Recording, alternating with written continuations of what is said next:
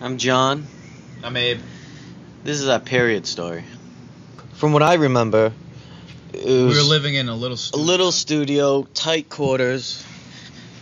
I rescued Ash. She's a beagle, Lhasa Apso, and Tibetan Spaniel Good looking dog. mix. Really good looking dog. Cute.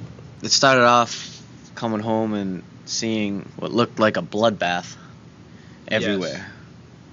On our sheets, I knew on our that she beds. would be getting it around between 6 months and a year.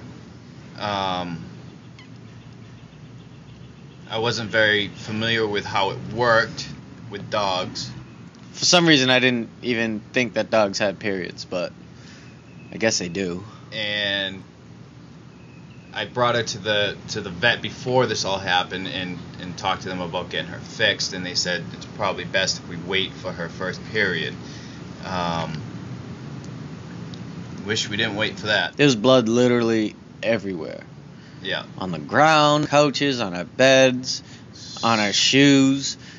Wherever she sat down, she left a trail of blood. So we smartened up a bit and got doggy diapers, or doggy pads, if you will. They are the cutest things I've ever seen. Yeah, changing them,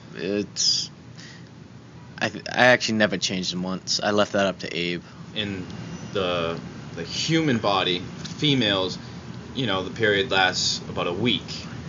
For dogs, it can last up to 3 months. And in this case, it felt like it lasted for 10 years. It was about 2 months that it lasted.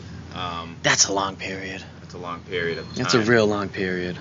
Long period of time. Really long period of time.